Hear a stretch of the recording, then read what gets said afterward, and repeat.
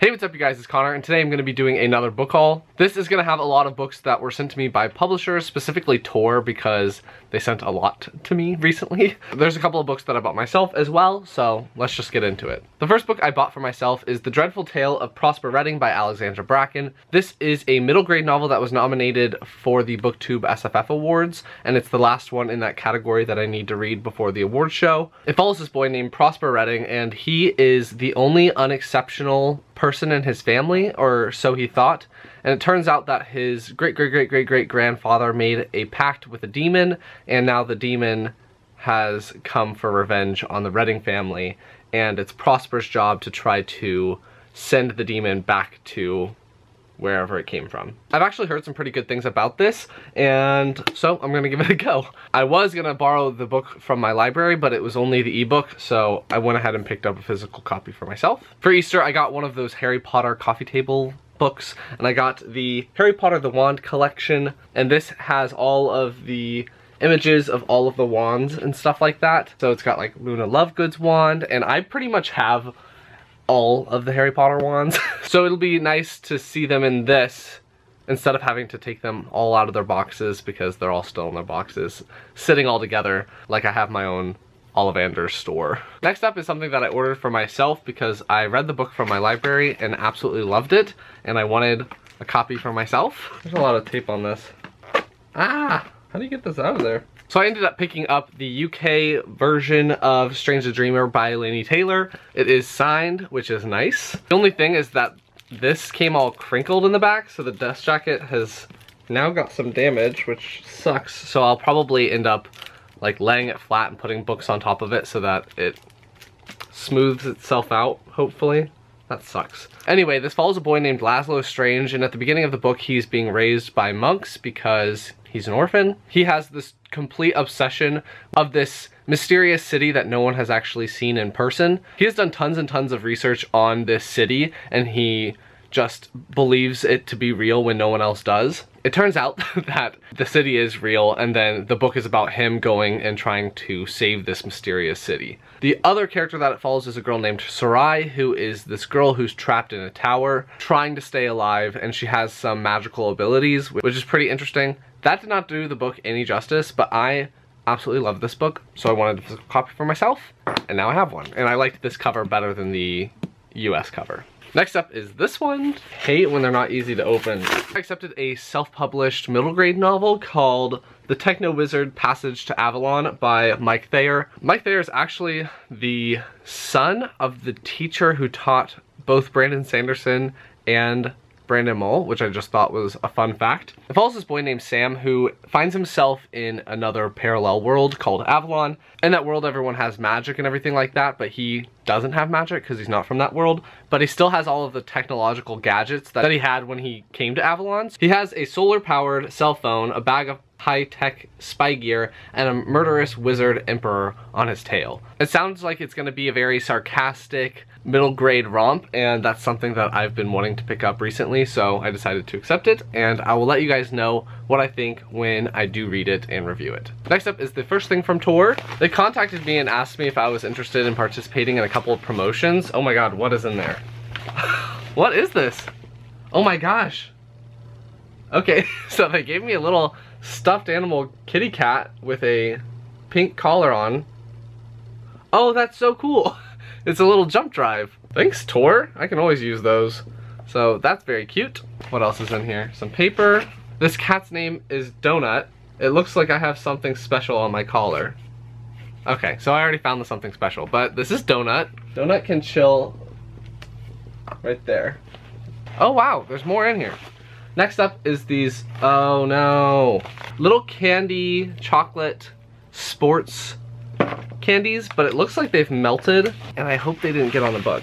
Wow, is that lucky? It did not get on the book. It did get on this one. So, in here is a copy of Lock In by John Scalzi. This one follows this future world where people can get this disease that traps them inside of their bodies, and they're called lock in. The way that locked in people can still be out in the world is that they use integrators, and they can take over other people's bodies for a limited amount of time. But it seems like one of these locked in people has used an integrator to kill someone, and it follows the FBI agents trying to solve the case and figure out what the heck is happening. I love John Scalzi's writing. I read his Old Man's War series, and I read Fuzzy Nation and Red Shirts by him, and I just love his humor and his writing style, so I think I'm gonna really enjoy this one. I have a hardcover copy of it on my shelf over there, but this one will be easier to throw in my bag, and I'm not gonna care if it gets ruined because it already has chocolate all over the front of it. The other book in here is Head On, which is the sequel to that, and it says on this little paper here that this one has a lot of commentary on disability rights and prejudice against minorities. I'm down for that, and I will let you guys know what I think of these when I do get to them. Next up is this one from Tor, which I think they gave me a leftover box. Oh my gosh, I keep almost cutting myself. So this one is a promotion for their Earth Day related books, I guess. I just know that one of the books in here is from the perspective of a plant, and I'm so ready for that. Like, I really want to read that book if I could ever open this box. Alrighty, let's open it. So it looks like it has some paper and some confetti and some shamrocks. Leftover St. Patrick's Day decorations, maybe? Oh, wow. Okay, so there's a lot. Here we go. Here's everything that's in it. On this paper it says, Tor/Forge Books is an imprint of Macmillan Publishing and is dedicated to reducing our carbon footprint as we actively work to go green. Alright, so let's check out these books. First up is a book called Earthseed by Pamela Sargent, and this book is signed. There it is, right there. It's tiny, but it's there. So this one is set in a future world where Earth is no longer inhabitable, so humans have shipped off eggs and sperm with this ship to go find another inhabitable planet, and the ship has created these people out of the eggs and sperm that were donated. The ship has been mother, father, and loving teacher, preparing them for their biggest challenge, surviving on their own planet. Then the ship decides to test them to make sure that they're ready to survive on their own. And then I guess there's betrayals and all this stuff. And it says Ken Zoharet, which is the main girl character's name, and her companions overcome the biggest obstacle to the survival of the human race, themselves.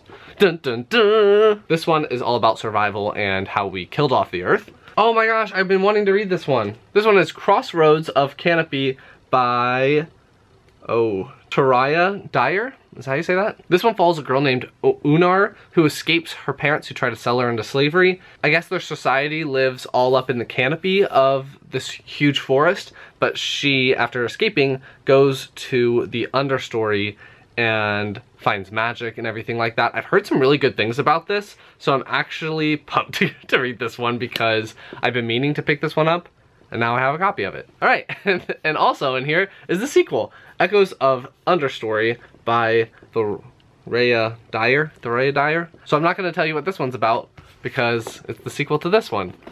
That's awesome. Thank you guys. One weird thing is that they're not the same size. That's so weird. Next up is Pacifica by Kristen Simmons. This one is set in a world where the oceans have been highly polluted, kind of like how we're doing now.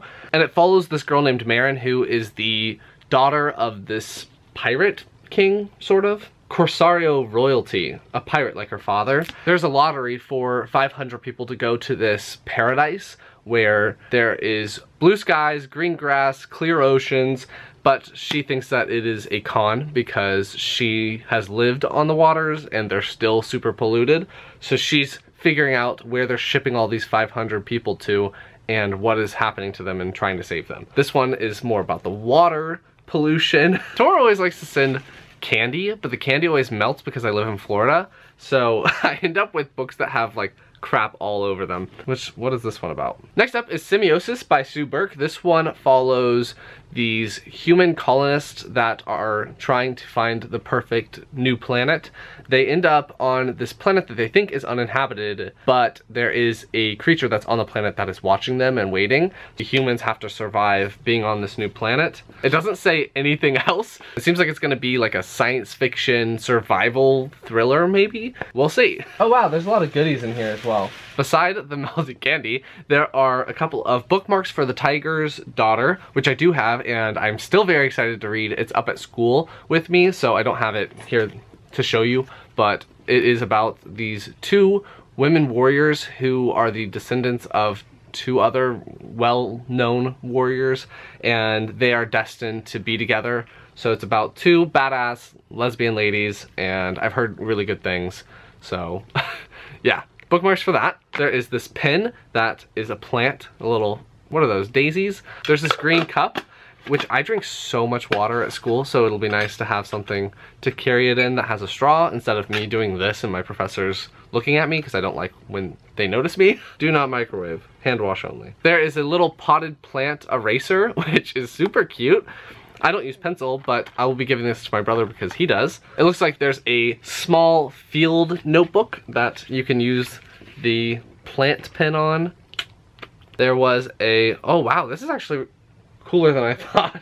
There's a bouncy ball earth. Let's see if it'll focus. So there it is. It's actually pretty cool. There's a lot of candy in there. I think this one is the one that's in the perspective of a plant. The last book from Tor doesn't look like it's from the perspective of a plant. So this is the one I was the most excited about. The last book from Tor in the Earth Day box is Panacea? Is that how you say that? By F. Paul Wilson. Is that what it is? Anyway, this one follows a medical examiner, and she has two charred corpses and no answers. As she starts looking into these deaths and these miracle cures that seem to be happening, she suspects that it might be Panacea, which is this miracle cure that cures all ills. She gets mixed up with the deadly secret group known only as 536 or 536, a brotherhood that vows to destroy the Panacea and anyone who knows of its existence. Dun dun dun! So these were the books that were in the Earth Day box, and I am pumped for them. Especially this one, because I want to read from the perspective of a plant, and this one, because I've heard really good things. Alright, last box. The last one in here is from Penguin Random House, so we'll see what's in here. I have a feeling I know what it is, but I'm not exactly sure. Oh, okay. So Penguin Random House, I guess, sent me the new copies of An Ember in the Ashes and A Torch Against the Night by Saba Tahir. I have actually done reviews, I think, on both of these books, so I'll leave those up in the card symbol if you want to check out my thoughts on them. But I did really enjoy them when I read them. I think I enjoyed An Ember in the Ashes a little more than A Torch Against the Night, but the third book comes out pretty soon. I didn't like the cover change at first, but now that I see these, I'm actually okay with it. They're actually pretty good. It follows this girl who is trying to save her brother, and then it also follows this boy named Elias who is just trying to survive this training for these elite group of soldiers that are in this world, and he decides that he is going to help Leia,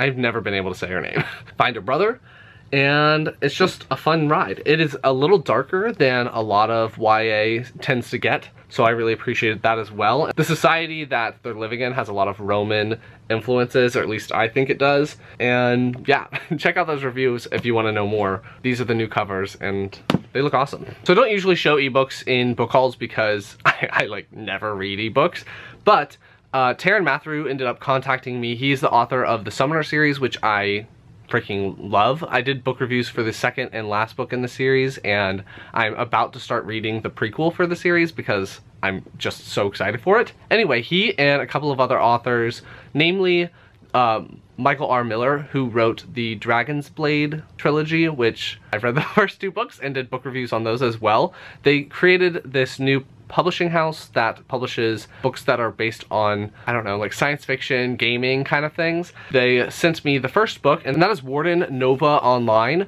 by Alex Knight. It follows this guy who gets accused of murder, and he didn't commit the murder, and he gets sent to this game, and he has to serve as a warden and make sure everyone is following the rules and everything like that as his prison sentence. But he then decides that he's going to use the game to try to figure out what happened and why he was wrongly accused of murder, and prove his innocence and everything like that. It's described as a Ready Player One meets Halo. We'll see how it is when I do get to it after everything kind of calms down during the summer after finals. I'll let you guys know what I think of this one as well. So those are all the books that I got recently.